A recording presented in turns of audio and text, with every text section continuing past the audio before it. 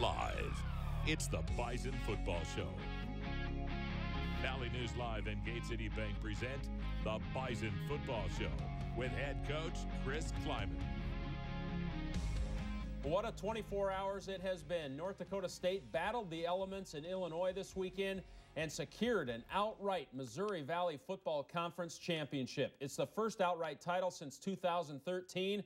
Would it secure home field throughout the playoffs? Well, the bracket is out, and we welcome in head coach Chris Kleiman. And before we get to the bracket, just talk about the outright title, battling the elements. That was an impressive effort by your guys, and to finish off this title is a great feat. Yeah, so excited for our seniors and for our football team to go to Illinois State, a really good football team, have the elements. That's the worst conditions I've seen played in, coached in, anything, and how much it deteriorated from looking like it was just a little bit of a rainstorm to an out-and-out blizzard in the second quarter. But so excited. We know it's the toughest league in the FCS, and to go 7-1, and we talked about it, having to win it on the road. You know, we had to win at Youngstown State, had to win at Illinois State, two really tough places to win, and we were able to do it. So hats off to our guys. Well, the bracket is out, and the top 8 seeds, let's break them down for you. Richard Johnson, the athletic director at Wofford, put out this top 8, and you know, it's kind of exactly how I thought it was going to go. And they got it right, folks. They got it right. North Dakota State was the 2, the outright Valley champ, toughest conference in the country. They did move the Bison back up to number 2. Jacksonville State's 3, Central Arkansas 4. South Dakota State, being a 5, is on the opposite side of the Bison, and they earned that. They had a better resume than Sam Houston State. There's no question about it. So they are on James Madison's side. Your initial thoughts about this top 8, Coach? Well, I agree with you. I think they got it right. Obviously, they rewarded us by playing in the toughest conference.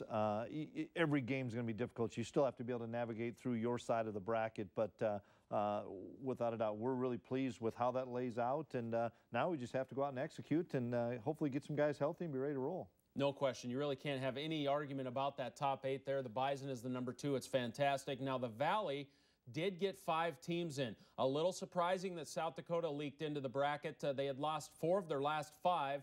They did not win a game in November. They have 1 win since October 14th.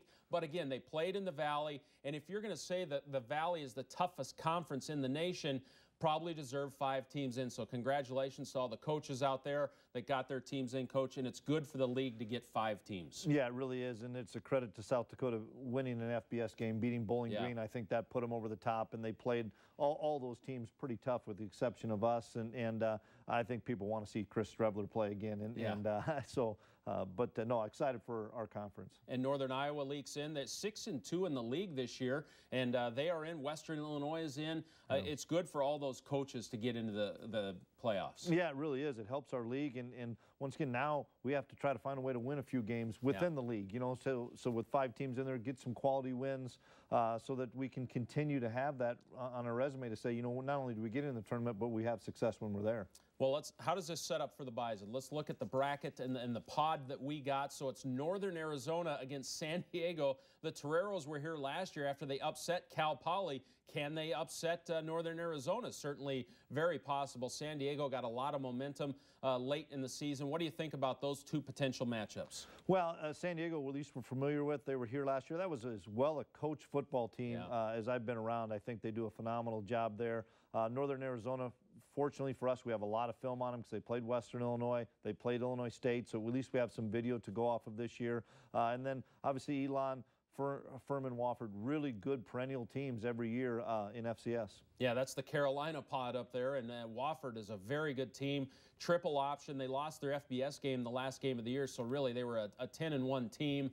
Really, really good team. They've been in the Dome before, too, with Eric Breitenstein. Remember him? He was a bowling ball. Boy, they have a great offense. And last year, people will forget, they probably should have beaten Youngstown at Youngstown, I think maybe in the second round, and Youngstown maybe won in overtime. But they play really good defense, and they run the football. 2 pretty good formulas to win championships. Yeah, Wofford was physical in that Youngstown game and almost went to the semifinals last year, so certainly a capable opponent. Well, there's the bracket, folks, and the committee got it right, so we applaud them for sure. Let's break down this game yesterday against Illinois State. It was just horrendous conditions. It started out as rain, turned to snow, then it just got cold, so we had all 3 phases of the weather covered there. Tough to throw but Easton connects on a 3rd and 10 here. This first drive was so critical. There was 25 to 30-mile-an-hour winds we were going into. They elected to kick with the wind, and just us having the football for about 7 minutes of the first quarter really took the clock, and at least we're able to flip the field position.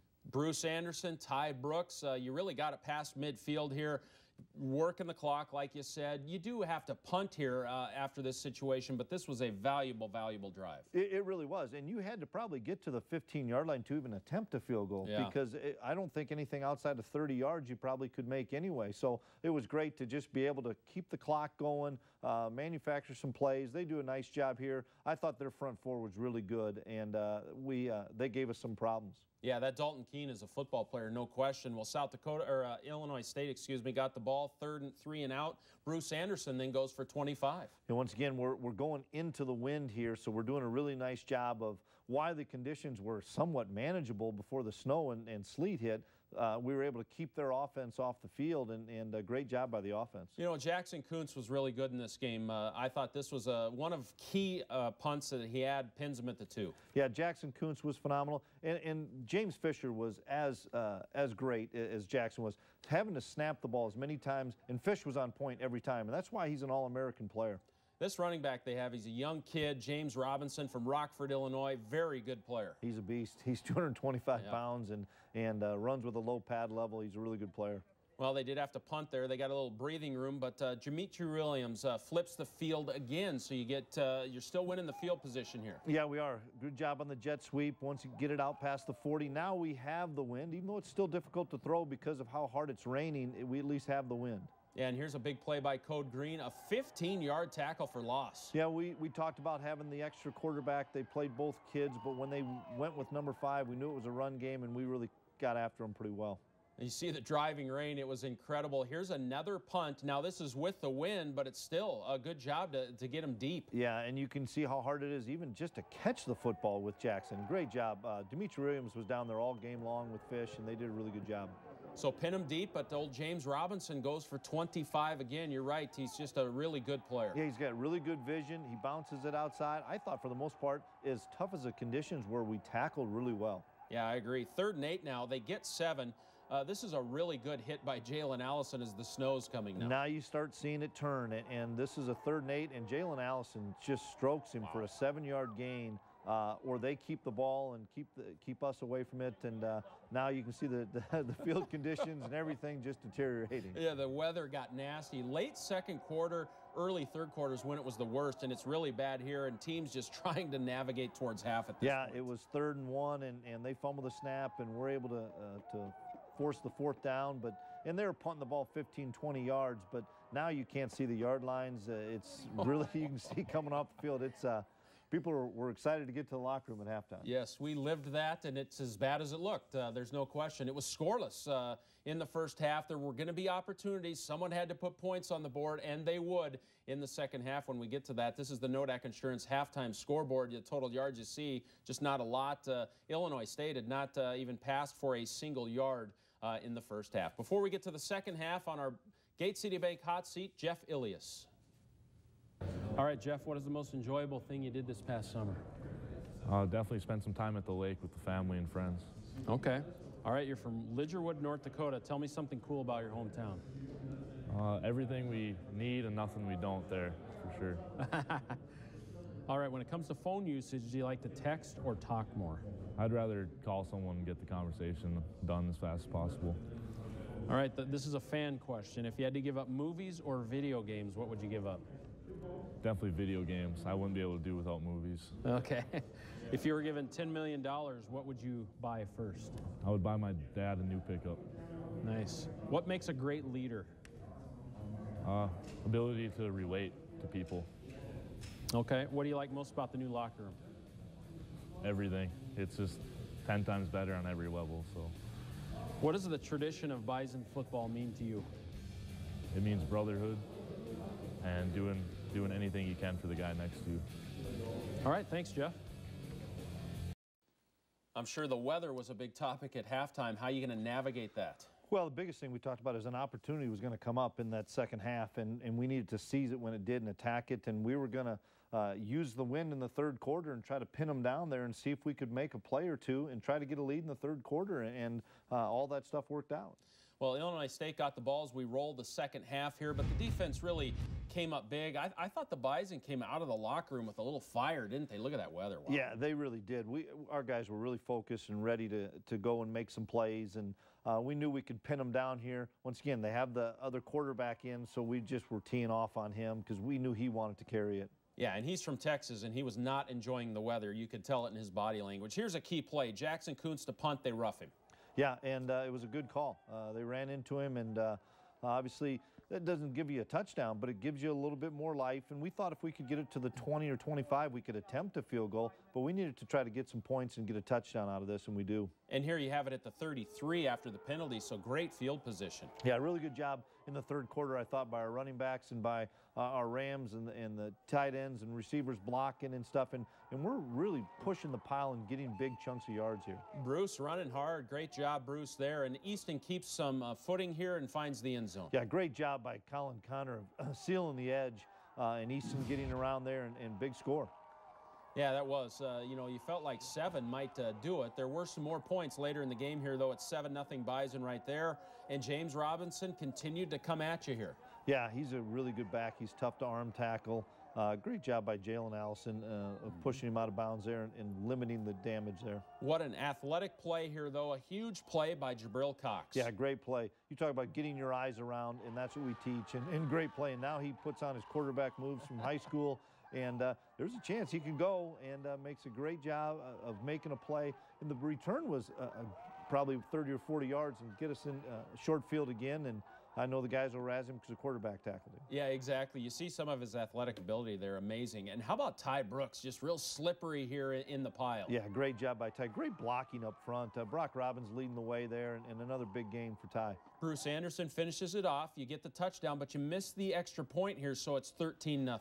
Yeah, great job by Bruce getting us another score. We're up 13-0. You know, we had that extra point blocked and did a great job tackling the guy and eliminating them not getting the 2 points. You could just tell their body language started to change, too. The O-line is starting to get a big push here. Yeah, really doing a nice job, and we're pushing the pile, and Bruce is running hard. I thought Bruce played a great football game in those elements. Yeah, here he is again, churning out more yards. Yeah, he was able to get his pad level down. He did not turn the football over. We did not as an offense, which was really critical in the conditions. Flip the field again. Here's another punt and another great job by Jackson Kuntz. Absolutely. We're probably at the 35-yard line, and you can't kick a field goal, so we're trying to just keep that long field going, and now they're inside the 10. Yeah, now the defense can pin their ears back, and Chris Board does here. Yeah, really good job. You're just not going to be able to roll out very well, and great play by the defense. Good job by Chris. I thought Chris played well. He played will linebacker this week. Tough to catch the ball, but I thought our guys handled it better than Illinois State. You see a drop here. Yeah, they drew up a good play, and that number 11's been a really good receiver for them. 3 and out. Here comes Illinois State again. They actually complete a pass here. That was hard to do. Yeah, I thought Colby put this one on the money. That was a tough throw. In between the safety and the corner, and really good play by those guys. James Robinson is going to finish this off, and now it's 13-7, so now that missed extra point does loom large, doesn't it? It sure does. They were able to convert their extra point, and it's 13-7, and now, you know, there's not a lot of time left, but we need to have a drive because this is dead against the wind again, and I thought Easton does a great job blocking up front, and then we flipped the field with a big play, but I think the neat thing is watching RJ and watching Bruce keep chasing the play. They do a good job punching the ball out from behind, but see all the white jerseys there, there's only one red jersey. Yeah, exactly, and that pretty much sealed it because you get the ball at the 1 and Easton finishes it off. Now it's 20-7, 2 scores again. Yep, absolutely. Inside of 3 minutes, 2 scores, and they do a nice job moving the football down the field, but throwing the ball, just a little screen pass. Once again, Robinson's such a good player and breaks a couple of tackles there, but great job of keeping him out of the end zone here. Yep, and they have a good tight end as well. Illinois State had a good team this year, didn't they? I mean, I don't know what their up and down record was, but there you have some players. There wasn't no question, and they'd probably beat 16, 18 teams in the field in the playoffs, and they're a 6-5 team that's not making the playoffs. Exactly. Here's the play that sealed the third outright Missouri Valley Football Conference title, 7-1, a 4th down stop. Just a great job by Jabril. Yeah, great job getting heat on the passer there, rolled him out, and then we knocked the ball away, and now we're taking a knee and secure our outright championship. That feels good. 20-7. That's a great road win in tough conditions. Look at that. The Bison rushed for 245. That was a key to get over 200 in a game like that. Illinois State, when they won this year, they rushed the ball. They could not run the ball in the Bison. 106 and 0 penalties. That's a badge of courage right there for the coaching staff and everybody involved. That's hard to do right there. Let's hear what the players had to say after the game. We didn't let the elements stop us, you know. I mean, we can't dwell on the elements. We just got to attack it and just play football. Try to just get the ball and did what I could do when I got the ball. The coaches, they did a good job of putting me in a situation of play calling, which worked out in my favor. The same thing. I saw him turn last second. I was kind of amazed that he caught it. That was impressive. But and then he started weaving around, and we had no idea what to do. We were just running. I don't know if he knew what he was doing. I thought he had it there, and then he let the quarterback get him. So I guess no. But it was great. It was a great play. I've been kind of getting down on myself lately, and I just figure, you know, just have fun. It's all about having fun. You know, not a lot of people get to play college football, so I just, you know, it's an experience for me, and I'm just glad I got to play out here with my brothers and just have fun. It's huge to be able to take that conference title outright. I don't think we've done it too many times out of the 7 years that we've won in a row here. So it's just huge just knowing that we can come out every week and perform like we do. We got to go on this little break, but then we got to come back harder, work harder than ever. We got to be more focused, and we just got to keep attacking the process. Great comments there by Bruce, and a great game by him this weekend. This week's Nodak Insurance Player of the Game is a special teamer, though. Punter Jackson Kuntz had one of the toughest jobs in the midst of the brutal conditions. He had to punt the frozen football. He had to hold on extra points, but the play where he drew a personal foul on Illinois State was absolutely huge. He's new. Not a big fan of it, but luckily we go back to the dome, so I'm happy about that. Yeah, I kind of saw the guy come across, and he just kind of swiped my foot, so I kind of swallowed my pride and kind of rolled around for a little bit to see if I could get the penalty. So I was happy I did. Great sell job right there then, Jackson Kuntz. That was a big penalty. Congratulations to him. We have a great story coming up on James Hendricks. He's kind of a Swiss Army knife for this Bison football team. Stay with us. You'll enjoy the story. Welcome back to the show. The Bison have moved a player from offense to defense many times before. Esley Thornton from quarterback to linebacker. Marquise Bridges from wide receiver to corner. But the latest one really stands out because it's not completely permanent. James Hendricks is moving around, but not completely. He could play either side of the ball this Saturday if asked to. Alex Egan has this week's Olaf Anderson Construction feature story. James Hendricks came to North Dakota State wanting to be the next great Bison quarterback, but plans changed, and Hendricks flipped over to the defensive backfield and has really thrived. Everyone respects James because of his ability to play football. He's been a great addition to the defensive side, and we knew it in the spring. Hendricks isn't the first Bison to make the transition from offense to defense. Esley Thornton made the switch his sophomore season and says it's not an easy one to make. It's a lot mentally. I mean, to take on a new position, move to the other side of the ball where things don't all translate to defense. I mean, he's got to learn a lot of new concepts. And he's had to keep his quarterback roots this year. With injuries, the fifth leading tackler on the team is still the team's emergency QB, which means he meets with the offense and the defense and spends time in practice with both groups. This game is really complex, and you can learn things every single day, and I think playing different positions helps with that. In the game against South Dakota, Hendricks picked up another new position, earning a start and playing a majority of the game at outside linebacker. And throughout it all, he's taken it in stride. I don't think you get overwhelmed. I think you just got to keep going through things every single day, and it'll almost become second nature. James has been given the nickname of Jimmy Football because he can pretty much do it all. For the Bison Football Show, I'm Alex Egan. Well-spoken, smart kid, James Hendricks. Yeah, it's why he's so well-liked on the team. It's all about the team for James. He'll play wherever to help us win, and he's had to do that over the last 9 weeks, playing safety, playing linebacker, meeting with Coach Hedberg, practicing at quarterback. We've been fortunate that he hasn't had to go in the game at quarterback, but he's always there able to do that, and he's only a sophomore. So his best football is still in front of him, and he continues to learn. He's just one of the smartest kids I've ever been around. Well done, James. A very nice kid, too. We take a look at the quarterback position in this week's Peterson Farm Seed Future Crop of Bison. Holden Hotchkiss is from Florida, big kid at 6'4", that came out of the powerful Lakeland High School program. He was the prized quarterback recruit in this past class. He says it's the offense and the history at the position that ultimately brought him to Fargo. Well, I mean, obviously it's nice to go to a place where people are getting drafted second overall, but you know, it was really just the offense that they run here, and it fitted Carson perfect. It fits me perfect, and that's what really sparked my interest. 2 quarterbacks in the last class. Noah Sanders as well. Talk about those 2. Yeah, Holden and Noah are going to be really good players. They're going to battle this spring, and looking forward to it. They're both really competitive. They both are learning the system. They're both going to be coached by Coach Hedberg, so I know they're going to get great coaching, and we'll see how it plays out. But excited about both young men. Yep, best of luck to those 2 guys. Well, the ticket process, we're going to break that down for you. It's playoff time, folks. Bye week coming up. It's a fun time of year. Stay with us. Well, if you missed the top of the show, the bracket is out, and the Bison did get the number 2 seed. James Madison's the 1, and here's our bottom half of the bracket here. It's the Carolina pod above us there. Big Sky in San Diego, much like last year when San Diego upset Cal Poly and then came to Fargo.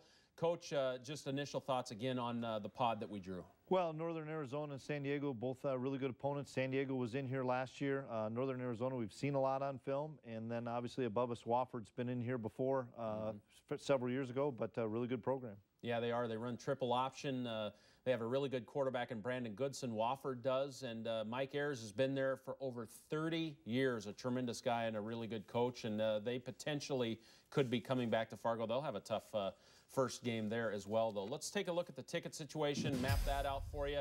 Tickets go on sale today, online only, and it's 6 p.m. It's been 2 p.m. in the past. Online only today at 6 p.m. The season ticket holder deadline, which is a date that everybody wants to know about, 5 p.m. Friday. That's this Friday on Black Friday, November 24th. There's the ticket prices. There's the rundown.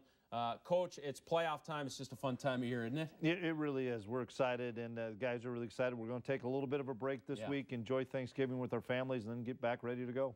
Yep, enjoy it, everybody. The Bison are 10-1, the number 2 seed overall. The road to Frisco has started, and thank goodness that weather is in our rearview mirror at Illinois State. A big win for the Bison, though. We'll see you next week, folks.